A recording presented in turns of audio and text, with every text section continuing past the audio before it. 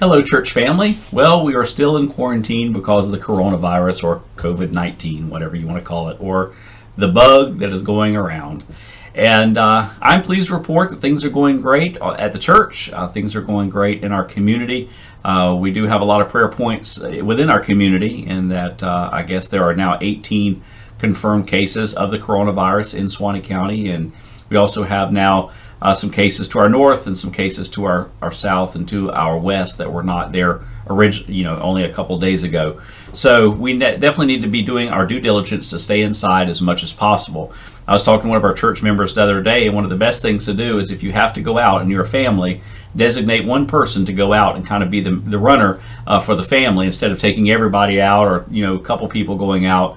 One person should be designated kind of as the one to go out, and then come back in, wash hands, do whatever you think is necessary. We typically, if we've been out at a store somewhere, we come home, we put our clothes immediately in the wash, and I've done more laundry over the last 2 weeks than I think I've done in 20 years. And but that's one good way to continue to break that cycle, because we definitely want to continue flattening the curve as we go through this together. And we are in this together. We have to remember that this is a pandemic, meaning that everybody in the world is dealing with this. It's kind of hard to fathom how to imagine every church in the world is going through what we're going through as a church. Every family in the world is going through what we're going through. Some 154 countries, I think, have been impacted or are being impacted by the coronavirus, which is just tremendous, when you think about that and the number of people that it's impacting worldwide. But we continue to be positive in knowing that God is in control. And as we said yesterday, we are a people of praise. We are not a people to be pitied. We are a people of worship. We don't wither away at things like this. We just become more worshipful, and we become more prayerful, and we become more obedient and more sensitive to the leadership of the Lord Jesus Christ in our life. And right now, that's what we all need to do. When people say, Pastor, what is the best thing for me to do? Well, pray. Be with your family. Pray with your family. Let this be an opportunity to grow spiritually, not only as an individual Christian, but grow spiritually as a family. You're probably doing things together more now than you've done in a long time, which is really, really good. I know we have very little TV going on. We've been working on puzzles. We've been reading books together. We've been talking together. We've been going on walks together. We've been doing yard work together, things to occupy our time. And because whenever you're in quarantine, you can't really go anywhere. You got to find things to do. But it has been a really rich time, I know, in our family. And this could be an opportunity for you and your family to really grow closer together and maybe have some conversations about topics that you normally wouldn't have. I know this has caused a lot of conversation in our family about what is a pandemic, why is this so important, and why God allows things like this to happen, and how to deal with hurt and suffering in the world, and even right here in our own community. So these are topics that our kids are asking. And as parents, maybe, and this kind of update is a little different maybe than some of the others, because there's just not a lot going on. Finally, we're at a little bit of a plateau in terms of the things changing seems like every minute.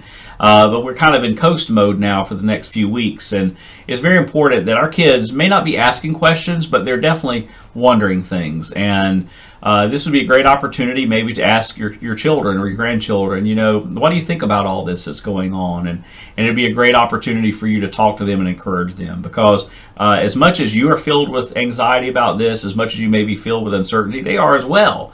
And they're looking to you for guidance. And this might be a fantastic opportunity. I know it's a fantastic opportunity for you to just minister to them in a sweet and special way. And dads, really step up to the plate and lead your family spiritually through this time. And moms, just be that nurturing caregiver that God designed you guys to be, to just be able to tenderly speak into the lives of your kids and your grandkids. And I know some of you are doing some phenomenal things out there. I know all of you are doing something. I don't know about everybody, but I know some of you guys are doing some really cool things out there with one another, with your families, and that's what we should be doing at this time. We should be taking this opportunity to just reflect upon the great blessings that God has given us as a people, and truly that will turn our OBs into amens, and that's really what we want to see happen in the midst of this. But it also is encouraging one another and touching base with one another, either by email or phone or text message. And I know I've been in dialogue with some of you guys and different things, and trying to keep up with you. And I know our deacons have been doing call outs, and Pastor Morgan and Pastor Kevin have been doing call outs, and just want to encourage everyone and just let you know that we're here for you in whatever way we can minister to you in this time. Although ministry right now looks very different and it feels very different at times, ministry is still happening, and that is the most amazing part of it. And speaking of ministry and communication, hopefully you all got a call through the One Call Now service on Saturday. What I'm asking you is if you have heard of anyone who did not get a call, if they said, I didn't get a call, or if you are watching this video and you didn't get a call, please call the church office in the morning and talk to Pauline so that we can make sure that we have the right information on the list. Like I said in our earlier video, sometimes numbers can get inverted, sometimes phone numbers change, and it doesn't always get communicated to the church, so it doesn't get necessarily changed in our system. Because what we do is we upload the phone numbers from the computer system into the One Call Now service. So we want to make sure that all those numbers are correct. So if you didn't get a call on Saturday, because you should have, if you didn't, then please let the church know. And if somebody, of course, says that, oh, I didn't get a call, let us know about that too, so we can make sure that we check their information.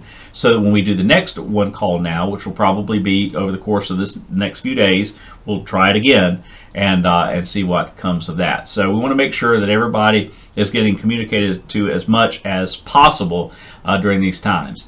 So my prayer is that God's going to continue to use our church amazing during this time. Again, I was so encouraged yesterday. Wow.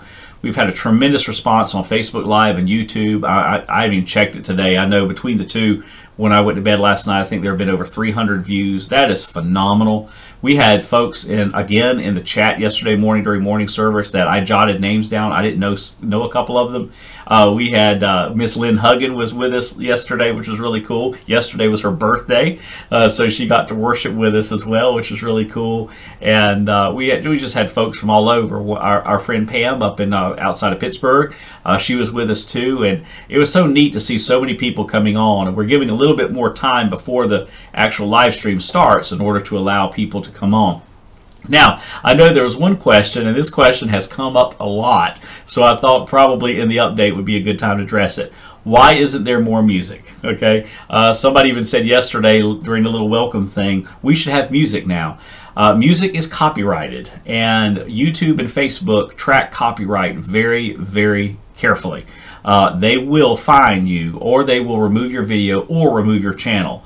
So we have to be very careful what kind of music we do. We do this little light of mine, and that's okay because we're singing it. It's not a it's an ear arrangement, kind of call it that. We change the words, so it's altered enough that it doesn't seem to be catching. But we do not have the copyright to be able to play music across a broad spectrum audience, like an online audience. We do not have that copyright, and so we can play music in the church, and you can hear it in church, but it cannot be broadcasted. Okay, so that's the reason why there's very little music and many times no music.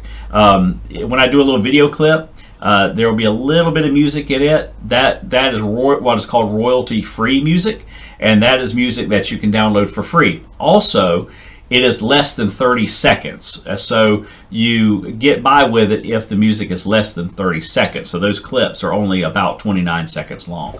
So to answer some of your questions, that's the reason why we don't have more music, and it's because we have to keep the law. We have to be obedient to the law, and you know, the Bible says, "Give unto Caesar what is Caesar's, and give unto God what is God's." Well, Caesar says, so to speak, that is against the law for us to do that, so we are not going to. We are going to keep the high ground. So if you want songs, sing it. You sing it right there in your living room, right where you are. You know, before church starts, sing a song. After service, sing a song. Whatever you want to do. Nothing's keeping you from doing it in your house, and or turn on the radio. Whatever you want to do. We just can't do it in the live stream.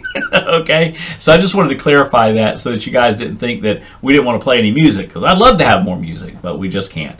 So Doxology also is one that we play, but that is a publicly recognized song too. It's called a royalty-free tune, so it doesn't violate copyright. But anything contemporary, most music, you know, it would violate copyright, and we don't want to do that. We want to make sure that we be obedient and that we keep the high ground as a church. So that answers that question. In terms of Easter, as I had said earlier, we're going to have an Easter Sunday morning service at 11 o'clock.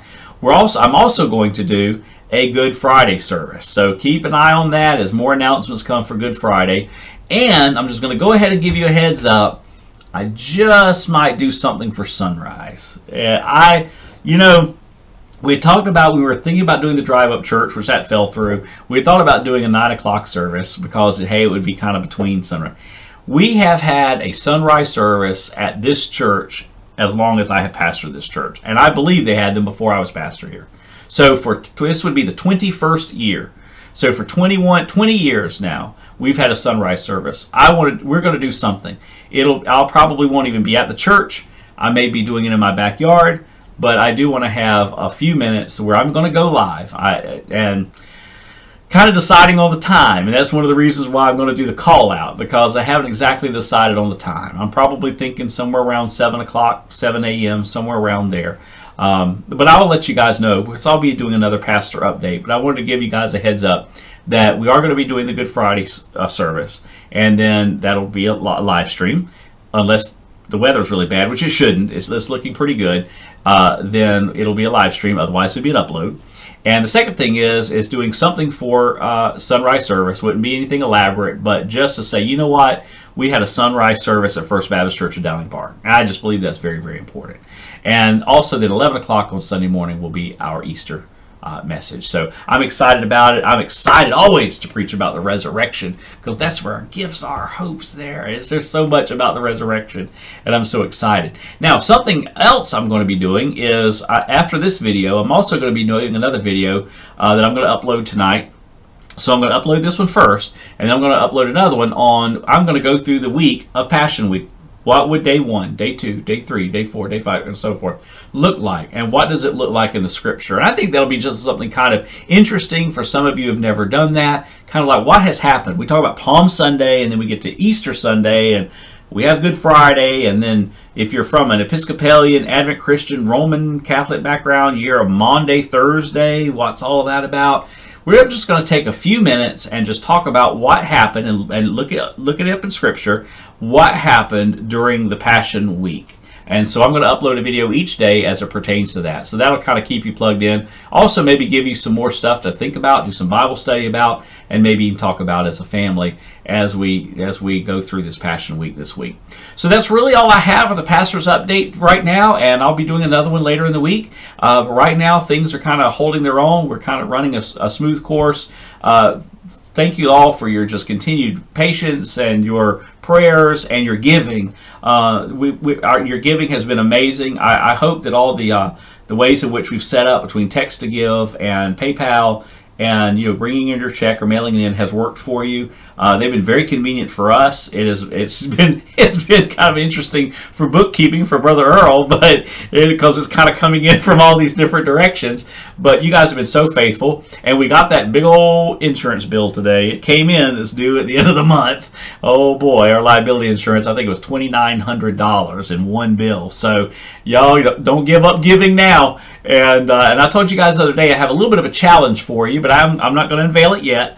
It's going to be a little bit later in the month, but I do have a challenge I want to give to you that's going to not only, I believe, impact and benefit our church family, but also will be able to benefit those outside of our church family as well. And I'll be talking more about that.